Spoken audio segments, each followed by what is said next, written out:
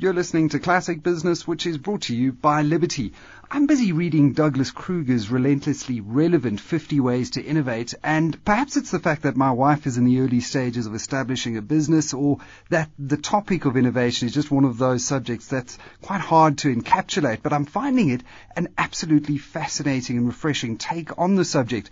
It could also be the fact that Douglas Kruger writes it in a way that really endears, it invites you in, it leaves the jargon and snobbery at the door, and as he says in the opening chapters, it helps you take the red pill to continue down the rabbit hole and see the Matrix. For all of those Matrix fans, I think you'll understand the reference. Douglas, welcome to Classic Business.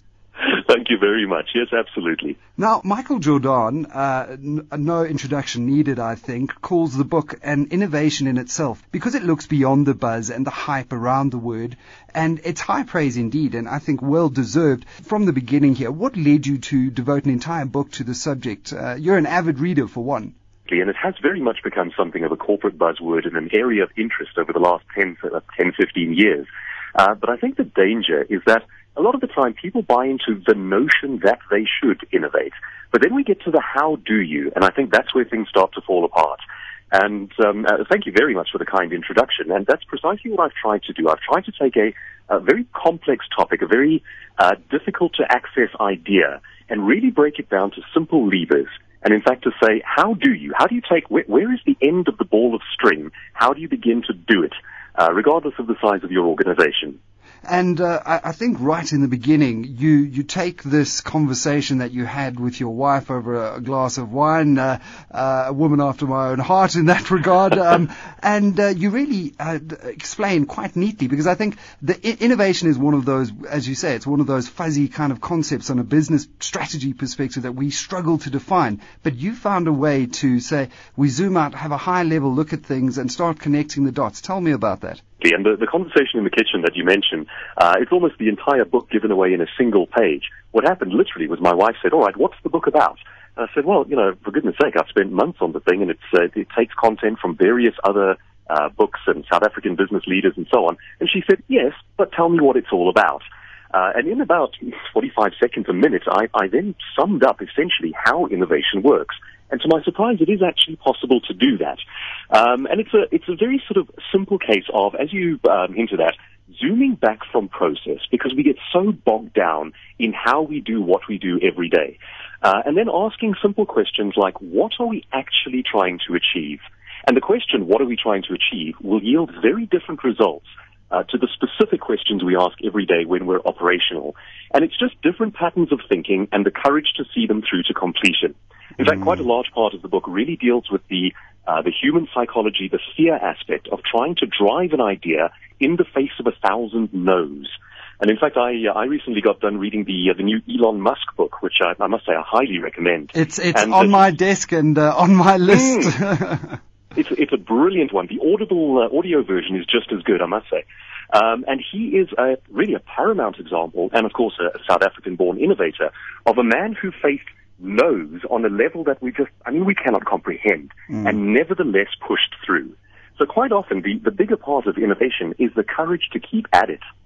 The courage to keep at it, and also the courage to follow the path less trodden, because it's another golden thread that I find runs through the book. The fact that we have this middle-class fixation with that trodden path, the kind of conventional 2.5 kids, house in the suburbs, pension, study, get a good job, retire, die. The inherited script. And it's only once we start questioning that inherited script that we actually start seeing the Matrix, for lack of a better word.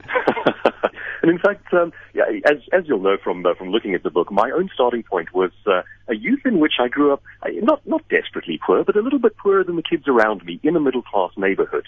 And the result of that, at the time you feel a little bit sorry for yourself that you can't have the things people around you can have. But the difference in thinking that was instilled in me as a result has really stood me in good stead, and was the cornerstone and the basis for this book.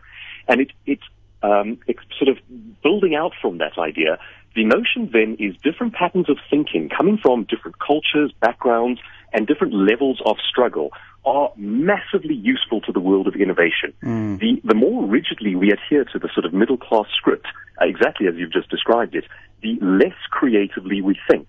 So it's often the hardships and the difficulties we've gone through that really inform our ability to see around corners, to see different angles, to think about things in more creative ways. And you were fortunate, as was I, to have parents that really instilled the love of reading in you from a very young age, and reading a broad range. You know, we don't all have to be avid non-fiction, autobiographical kind of, textbook MBA readers. We can read everything from Dr. Seuss to Stephen King. It's about broadening that horizon and wellspring of knowledge. And it's important that we do that. And the example that I give is that if you ask an engineer for a solution, you're going to get an engineering solution. However, if you ask an architect or an artist or a tattoo artist or your 4-year-old for a solution, you're going to get a very different perspective. And the practical lesson we learn out of that is that the more technically minded you are within a very narrow field, the less able you are to solve broad-level problems. And I give the example of James Cameron, who is the guy who came up with Avatar and Titanic, yes, the two most famous or successful movies of all time.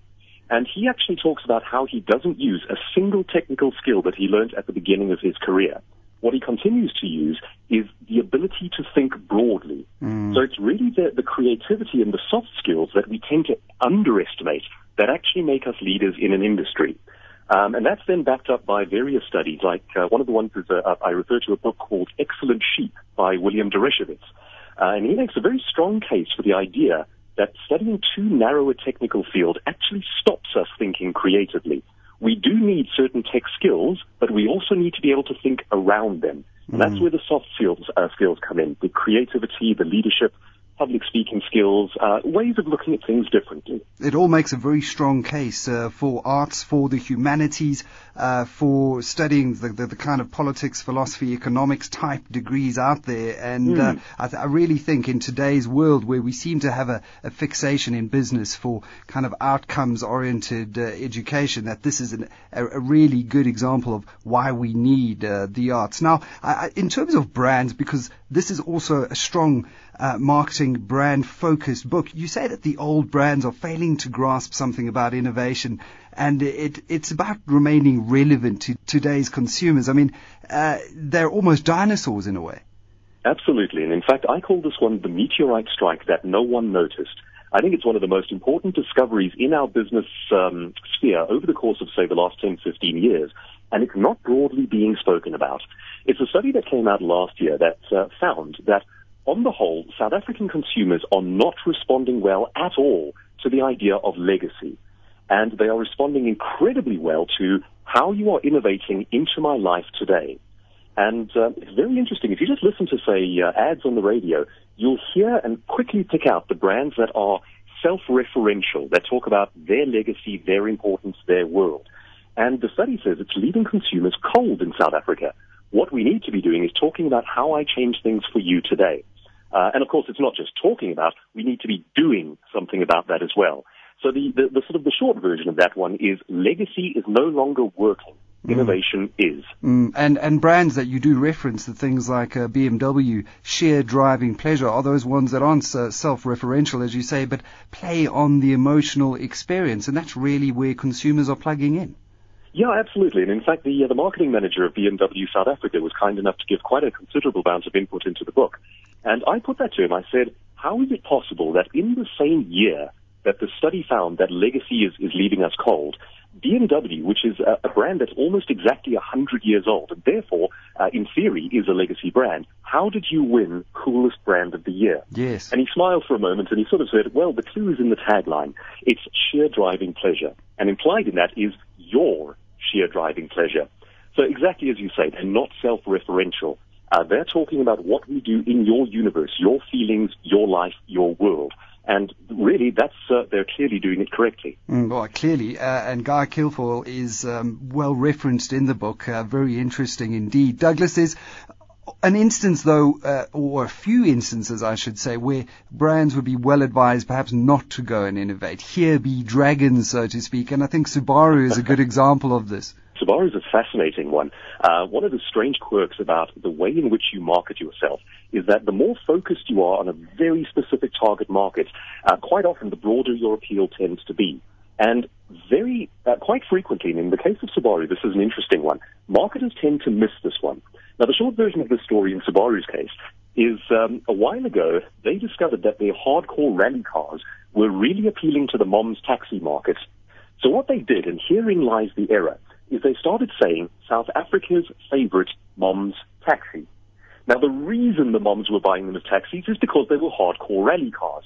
The second you start actually changing and softening the marketing message, what you will tend to see in a case like that is usually a spike up for a year or two and then a drop off and a decline in sales afterwards.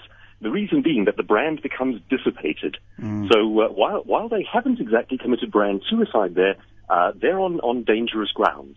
Back to innovation here, and there was something that really struck me in the book when you were talking about open innovation. It reminded me of an interview that I conducted with the CEO of the Hyperloop last week, and what really struck me about the Hyperloop business, I mean, besides the technology and the feat of being able to travel between cities at almost the speed of sound, was the actual business model. Now, Hyperloop Technologies is crowdsourcing the design, so basically using a global R&D team, using technology and offering them equity in the business. So it's not open source, but it's just phenomenal to think that with almost zero overheads, you can assemble the world's best and brightest engineers to all work on a project of this scale globally. And that really reminded me of when you were talking about open innovation and the way the world of R&D is changing. Absolutely, and it's astonishing that we still cling to the idea that our people, our tribe, our staff, our employees have to have the ideas. Ideas are now a global asset. You can fish for them wherever they happen to be. And I mean, we as South African business owners and entrepreneurs really need to expand our thinking a little bit and get beyond the notion that I have to hire someone in Roodepoort if my business is in Roodepoort, in Sandton if I'm in Sandton, and so on.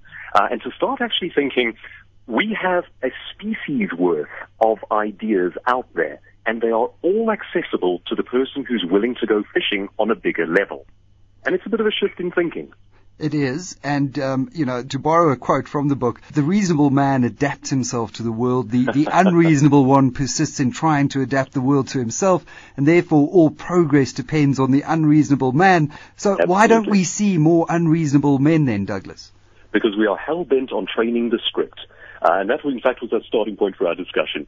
Our schooling system, our culture, everything to do with the way in which we raise people toward the working world is geared toward creating basically compliant automatons. At the risk of sounding like something of a hippie, I'm not hugely anti-establishmentarian, but that came through in the book, I must say, Douglas. Did it? Oh, okay. I'll have to take ownership and say, all right, then I guess I am. I'll quickly go out and get the bell bottoms and grow the beard. But yes, we are so strongly focused on replicating the script that we really don't try to encourage different ways of thinking, different ways of looking at the world around us. And I think that's where the danger begins. And the subtle social pressures are largely invisible to us. And I give the example of, say, an 18th or 19th century industrial revolution era building, a factory. And you take a look at how these things actually operate and the way in which workers are led, a whistle is blown, they're led to their workstations during the day and so on, and you draw parallels to how a modern school works, and it's actually frightening. Now, it's not to pick on schools, but the point is to show that the kind of thinking that is handed down to us, inherited thinking, is invisible to us. We don't question why a school looks the way it does, and there actually is a reason. It's designed to grow the appropriate kind of employee for an 18th century industrial revolution era factory. But we're not questioning that because we don't see it. Well, that's just one of the fascinating insights from the book, Douglas. Before I let you go, you end off in the final chapter with 50 ways or ideas to really spur innovation. And I'll let you end off sharing. I'm not going to go through all 50, but share your favorite one. My favorite one is what I call burn down the building. And this is the one that I love to talk about because it's such an interesting idea. It's a thought exercise you can do with any size company. Get your team together and tell them, all right, the building has burnt down. We have lost the mechanism by which we service our customers. Everything that physically used to go into serving the customers that we serve is now gone. Tomorrow, we have to start serving the same customers with the same basic idea, but we cannot use anything we used yesterday. How do we do it? And the idea there is that you spur different ways of thinking about the same solution. And it also brings to light threats. If anybody else is able to spot a different way to do what you do, then that is a massive threat to your business. However, if you think of it first, you can get to market first. You become the radical disruptor. Douglas Kruger, author of Relentlessly Relevant 50 Ways to Innovate, a book that will forever alter your doors of perception and help you radically disrupt those around you. And that's a wrap for Classic Business this week. From retirement reform to innovation, from uber disruptive technologies and book reviews to new sustainable operating business models, it's been one of those weeks, a really great week, bringing you the stories that are shaping business every day. Next week, the investment panels turn passive investing into an aggressive art form with Liberty. Carrie Adams is up next with your weekly case of classic wine. From me, Michael, producer Jono Adams, and sound engineer Mdu Tele, thank you for tuning in. Have a great weekend and see you again on Monday for The Business, brought to you by Liberty.